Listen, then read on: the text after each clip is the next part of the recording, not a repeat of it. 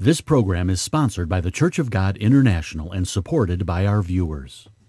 Secret societies and brotherhoods like the Illuminati, Freemasons, and the Council on Foreign Relations, or even the Federal Reserve, have been at the basis of alleged conspiracies surrounding the movements forging a one-world order.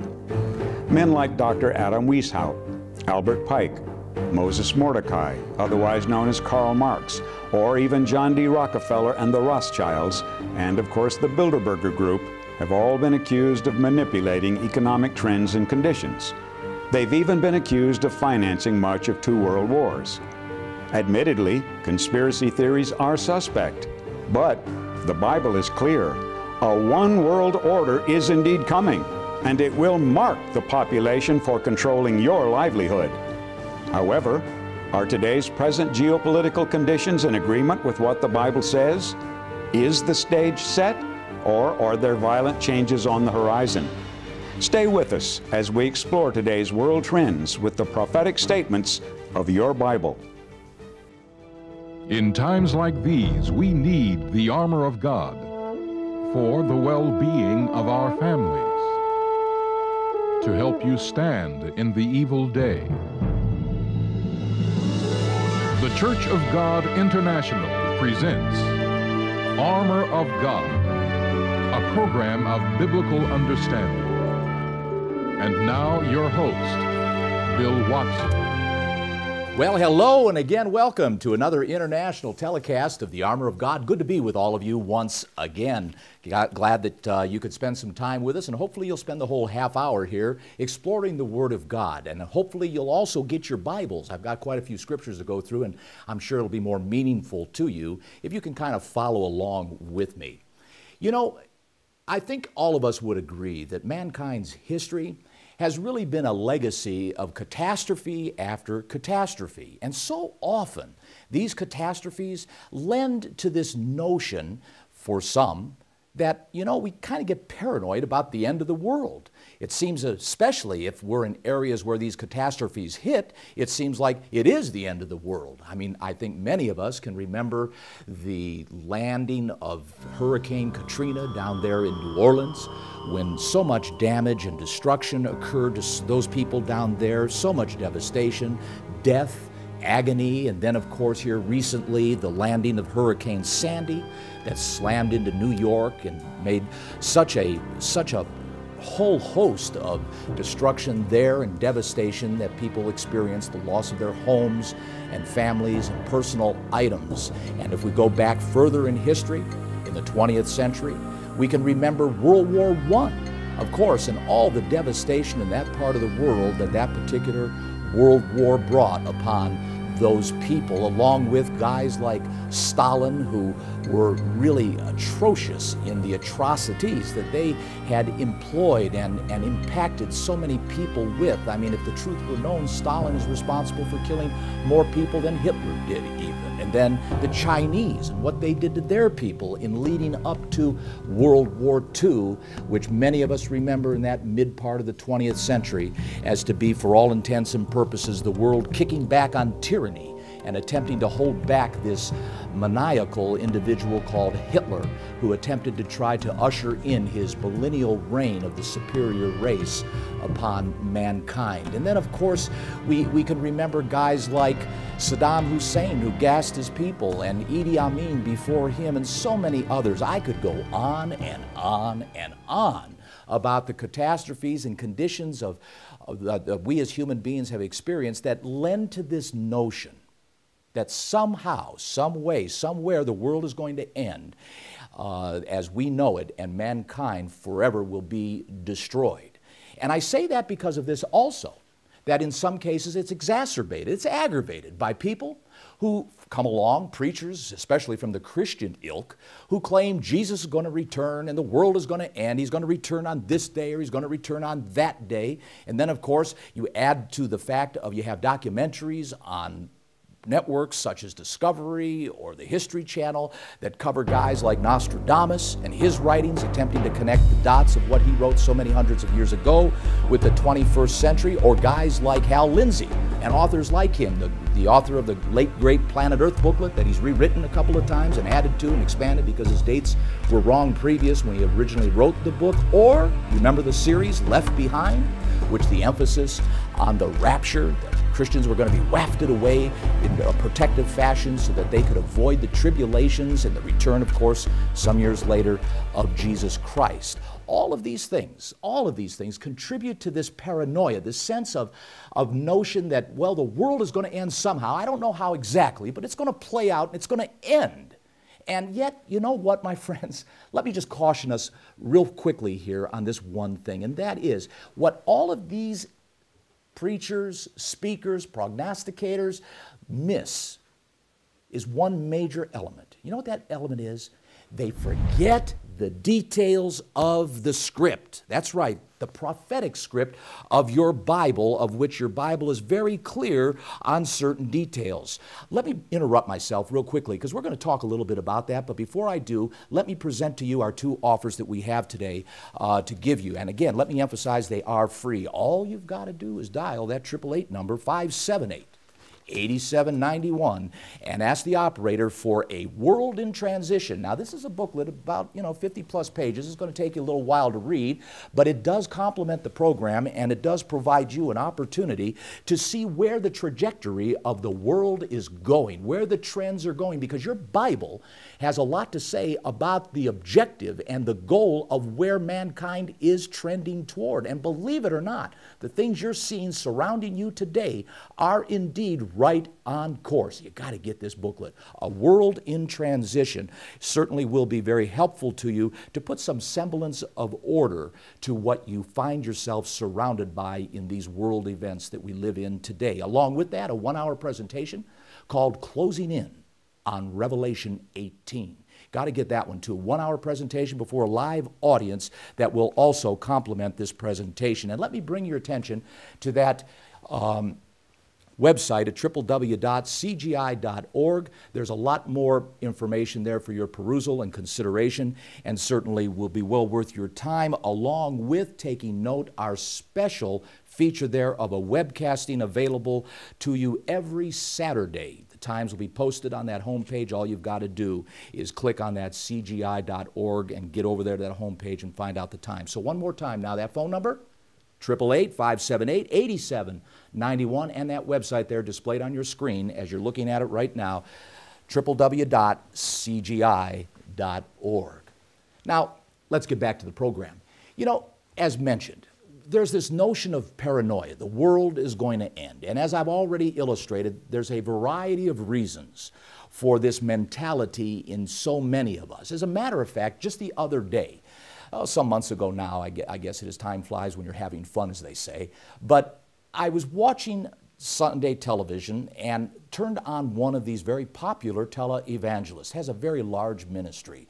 He's very pro-Israel, quite frankly, and does a lot of good work for the Jewish people today, to his credit, by the way, and I don't mean any criticism on this in that regard. However, he mentioned something that really caught my attention.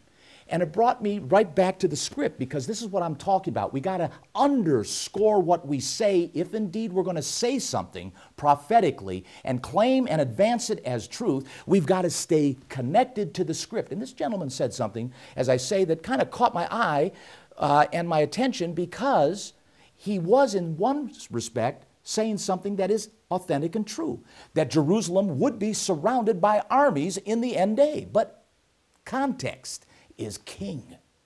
And of course, the timeline is very important too.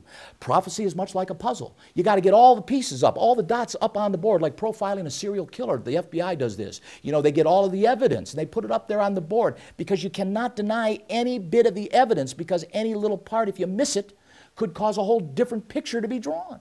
So it's important. It's very important that you understand that you've got to stay connected. You've got to undergird yourself with the scriptures. And so in this particular case, though the man said true that it was, that is, Jerusalem to be surrounded by armies, the fact of it is that he indicated that it was going to be soon, and that God was going to use this opportunity to display great power and strength and favor to the Jewish people and bring fire down from heaven and obliterate that army. And yet, my friends, the sad part about it is that though in one respect it's true, but when it happens, when the armies do surround Jerusalem, and that does indeed happen, is right at the end when Jesus returns at the Battle of Armageddon. This man portrayed differently, and so differently that, frankly, the Bible is in conflict with what he said. Notice, let me interrupt myself here and digress just for a moment, because I'm saying all this to say something else here, but in Daniel chapter 11, I want to bring your attention real quickly to illustrate to you the contrarian event that is actually going to happen prior to armies surrounding Jerusalem. Oh, armies will surround Jerusalem, but first in the scenario, as pointed out in Daniel 11, notice this. Daniel 11, chapter 11, verse 40 here, we read of a king of the north and a king of the south in the end times, pushing at one another. The king of the south aggravates the king of the north. He comes down like a blitzkrieg and invades the Middle East. He puts his footprint over on Ethiopia, Libya, and Egypt and takes over all of these countries. And in addition to that, he also does this. Notice in verse 41, he says this, "He shall enter also into the glorious land." Do you know what the glorious land is? That's the land of what we're told today, Israel, Palestine, and characterized as the Israelis, better labeled probably the Jews. That's another story. But the point that I want to make is before what is implied by your Bible that armies surround Jerusalem and God brings fire down from heaven to obliterate them, the fact of it is, contrary to that, the reality is they, the Israelis, are going to be occupied and invaded and taken out, you see. That's quite different. And when you put that piece on the board, you have quite a different picture of the future of the Israeli people in the coming future. So this is just one example of what I'm talking about. I want to take this opportunity to present to you a different example that will also add to, I hope, your understanding of why it is so important to stay connected to the script. We've often said, don't believe me, you believe your Bible. You don't believe Tony Booker, you don't believe Bronson James, you don't believe Mike James or myself, you believe this Bible. And we've often said that, and we will continue to say it, because the Bible is king in this ministry, as it should be in all ministries. Turn with me just a few pages back. I'm already in the book of Daniel, to here chapter 7 for a moment. Daniel chapter 7. This is the story here of a prophecy given to Daniel, this young man who, by the way, was a captive at this time in Babylon. Babylon was invading Judah, the southern tribe of Israel. The 10 tribes have already gone, long gone by the Assyrians 120 some years before. Daniel, in the king's court of Nebuchadnezzar, a POW, basically a captive, a Jewish captive, receives this particular vision from an angel. And he goes down through some animals. You're probably familiar with the lion, the bear, and the four-headed leopard, and so on, and all of these things that are going to happen. And actually, the prophecy was so intense that it made Daniel sick. But at any rate, the bottom line is Daniel is assured that God is going to win out, that God's people ultimately take over the kingdom. And as I've often said, the good guys do win, the bad guys lose. That's a good point and a good part of the story. However, he redresses this fourth kingdom.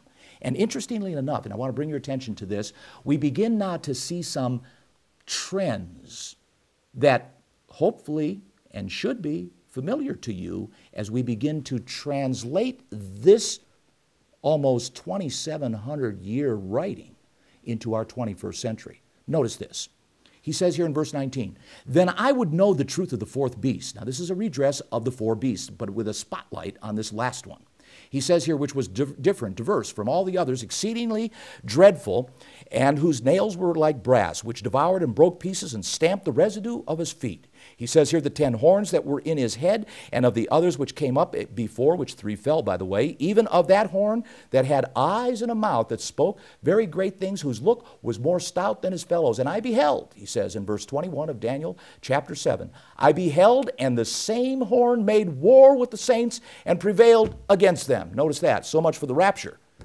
This beast, this power, this fourth kingdom is going to exercise power. It's going to exercise violence on Christians. There's going to be another martyrdom of Christians to the scale of a worldwide scale, my friends. And Christians are going to be martyred. They are going to be killed. As a matter of fact, as we read on here, it even talks about wearing the saints out.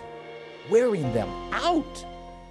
That doesn't talk about so much about a rapture. That talks about the Christians actually being right in the thick of things. And I'm not saying God doesn't promise or provide protection. He does, but that's his prerogative to the select few that he may provide protection to for purposes, by the way. But again, that's another story for another program.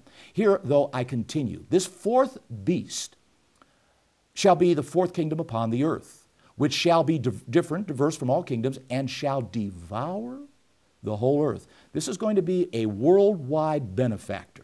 This system is going to take over the whole world and put itself upon the world like a blanket. Everyone, by the way, is going to benefit from the being advantageously connected to this system. And I'm not making that up. I'll show you why I say that and where I'm coming from in a moment here if you just stay with me. But let me continue on here. He goes on, the Bible interprets itself. He says here in verse 24 of Daniel 7, the 10 horns out of the kingdom, here it is, are 10 kings. So you have 10 kings, we're being told here, that pool their power with this one who essentially parlays this power to an effect of where this system becomes a benefactor for the whole world. For the whole world. Let me say, do you see a bit of trending toward a world order? Toward a one world government? Do you see any kind of evidence we can put on the board, connecting some of the dots to where we can begin to see some inklings, some sparkling of a United Nations world? I'm just saying. You need to get the offers and the booklet as you proceed through here, because what you're going to see, written by another gentleman here in a moment, well, let's go there. Let's go there to Revelation 17. And let me remind all of you, now this is written by the Apostle John, some 700 or so, 600, give or take a few years later in Revelation chapter 17. And we read here basically the same theme. And here in this particular case, we're told in verse 9 that here is a mind which has wisdom. And basically we're told is a mind which has wisdom. The 7 heads are 7 mountains on which the mountain sits. And of course, we understand that Rome is built on 7 mountains, or hills. We also understand that Rome was the city of dominance and in power at the time John, the apostle, in 90 about AD or so, was writing the book of Revelation. So we understand that Rome was a very prominent and dominant city, not only city, but also representative of a government that essentially ruled that whole Mediterranean area, and I'm sure many of you are very familiar with the Roman Empire. But here John continues on, and he says here, there were 7 kings, 5 are fallen, 1 is, the other is not yet come, and when he comes, he must continue a short space. I'm not going to park there for any length of time. That one scripture there almost deserves a whole program for itself. There's a lot of thought about what that represents, whether John is talking about 5 emperors that preceded and the one is, and we, scholars try to fit that in with the emperors. Others have tried to fit that in with empires, going back as far as Assyria, coming forward with Babylon and Persia and so on. But as I say, that remains for another time, another period, another program perhaps. Here's my point though, because all of this dialogue, this whole narrative serves for this purpose, and that is to illustrate that there's a connection to a very evil force. Because notice here, as you proceed in this dialogue, he says in verse 11, as you get through this verse 10 that I just referenced, verse 11, the beast that was and is not, even he is of the 8th and is of the 7 and goes into perdition. You see that? So this beast is connected historically. He's threaded into the history of this force, this system that has had its beginnings, its genesis, many, many years prior. And you'll see what we're talking about here. The Bible verifies even how far it goes back. By virtue of the very name, the cat is already out of the bag. The fact that it's called Babylon the Great illustrate, you could make the case that it goes all the way back to the Tower of Babel when God had to confound all the languages. But I get ahead of myself here a little bit. Notice, though, I want to go on just to draw further connection with Daniel 7. As I mentioned, John here writing some 700 years later from the prophet Daniel. He says here in verse 12 of Revelation chapter 17, "And the 10 horns which you saw." Now, what did Daniel say the 10 horns were? We read 10 kings. Look at what John says. "The 10 horns which you saw are 10 kings, which he received no kingdom, which have received no kingdom as yet, but receive power as kings, 1 hour with the beast." Now notice this. What you've got here is a socialistic system being described right before your very eyes. Notice in verse 13 it says here, "These have one mind, and shall give their power and strength to the beast." These 10 are going to coalesce and combine their power, their authority, their geography, what they represent. Those 10 are going to combine and team up with this beast, this tyrant, which is described in other parts of your Bible as a guy who understands very dark sentences. He's very wily. He's very wise. He uses economics to leverage power and to leverage influence. I don't have a lot of time to go into those details, but he's also a god of munitions. He has the strength and the will to exercise violence when necessary. He's really, really slick, this guy, this upcoming 8th, who's of the 7, that is historically connected to this label called the Babylon the Great, the mother of all harlots, as your Bible points out. Now, to illustrate this historical connection and the resurrection of this system from a docile state of which it has been kind of simmering in the background, off the radar screen, submerged under the noise of planet Earth for many centuries, and perhaps you can even make the case maybe a millennia or so, is this now identifying connection. So if we're talking in terms of putting more pieces of the puzzle on the table or more dots on our invisible board so we can learn to connect up the evidence to all of these things, we begin to see a validation that this end time system is actually connected to Daniel 7, and the same beasts are described here by John, let me reemphasize, 700 or so years later. 700 or so years later. Turn with me, if you would. Revelation chapter 13. Notice this. Time is getting away from me. I'm not going to read it all, but I will read this just to illustrate the connection. Notice, John says figuratively in this vision, he's standing upon the sand of the sea and saw a beast rise up out of the sea, having 7 heads and 10 horns. Upon his horns 10 crowns, and upon his heads the name of blasphemy. The beast which I saw was like unto a leopard, and his feet were like the feet of a bear, and his mouth was the mouth of a lion, and the dragon gave him his power and his seat. I saw his heads, that one was wounded to death, the deadly wound was healed, and all the world wondered at the beast. What are we saying here? What are we seeing here? Think about it. Connect the dots. They're on the board. We've got a beast. All these beasts are listed. Who is the lion? It's Babylon, back in Daniel 7. Who is the bear? It's Persia, Daniel chapter 7. Who's the leopard? It's Alexander the Great and the Macedonian Greco empires. Connect the dots. It's a Greco-Romanish, Babylonian world-ruling empire that's going to be socialistic in its nature, dominant in the world.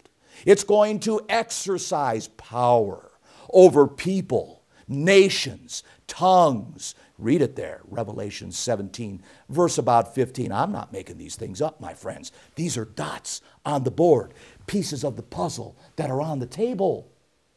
And we are now being surrounded by movement of great movement, great inertia, great initiations and programs of initiations to be what you could say trending toward bringing all nations together under one world rule through economics, communications, and of course, political power.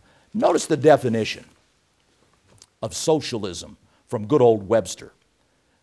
A theory or system of social organization, matter of fact, we'll put this up on the screen for you, in which the means of production and distribution of goods are owned and controlled collectively or by government. In Marxist theory, the stage following capitalism in the transition of a society to communism, characterized by the imperfect implementation of collectivist principles. You get that, my friends? What you're seeing around you is not an out-of-control, helter-skelter mishmash of events and conditions. As daunting as it may appear to be to some of you, the fact is you are online with the script. And as unnerving as that may seem to be for many of you, and as I've often said, Nostradamus has nothing over the Bible. It's so unfortunate that so many of these televangelists just don't stick with the script. It's far more exciting, far more real, far more self-actualizing when you just stick with the script. We are moving toward a socialistic environment, but there is one major obstacle standing in the way of the socialization of planet Earth. And do you know what that is? Because until that obstacle is out of the way, neutralized and removed, the world is going to be hampered in the development of this time of the Gentiles. You know what that obstacle is? It is the decline and ultimate fall of the United States of America. Friends, get the material that we're offering. A World in Transition. You've got to get this booklet. You just have to get this booklet. It will go into far more detail than what I've just presented to you this morning or on this particular program at whatever time you're watching it. Do dial that number, 888-578-8791. And don't forget about that 1-hour presentation closing in on Revelation 18. I didn't even get to Revelation 18, but therein lies the underscoring proof that the dot that we're talking about is a benefactor, a world-ruling empire that the world mourns its downfall. The world is saddened by the fact that it's taken off the board. You've got to get this 1-hour presentation of Revelation closing in on Revelation 18. Read it. Get an inkling of what Revelation 18 really is describing. I know it's describing the downfall of Babylon the Great, but read in between the lines on how great Babylon the Great was. That number, 578-8791. And don't forget about that website, CGI.org. Friends, this is Bill Watson reminding all of you, you keep on that armor of God so that you may stand in these evil days. Armor of God and the free material offered is brought to you by the Church of God International of Tyler, Texas. You may write to us at 3900 Timms Street, Tyler, Texas 75701, or call toll-free at 1-888-578-8791, or call 1-903-939-2929 during regular business hours. You may visit our website at www.cgi.org or email us at armorofgodcgi.org. We appreciate your prayers and support. This program is sponsored by the Church of God International and supported by our viewers.